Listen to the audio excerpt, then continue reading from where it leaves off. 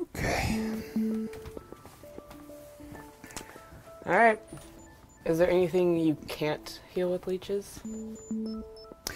You cannot heal AIDS, not because they will not kill the virus, they will kill the virus, but because AIDS spreads. And in this situation, you would have to put maybe 10,000 of them, which is technically undoable.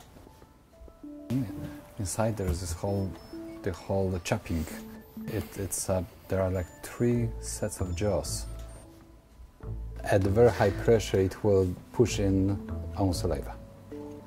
That saliva will go inside the body, it will travel through, and then after 10-15 minutes, it will start sucking back. When you keep over 15 minutes, the leech will develop sort of channel inside, and your lymphatic liquid afterwards will be oozing for a few hours out, which is good for you. Oh, because it will bind toxins from that area and will discharge them through the little hole.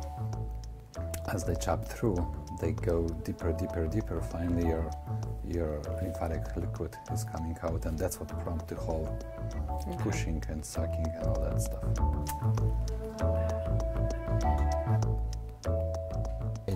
Oh wow! He hates the alcohol. Okay. It's a wound.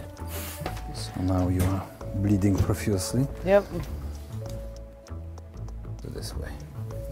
Do I have to go out wearing this maxi pad on my hand? You don't have to, but it may go down all the way to your boots.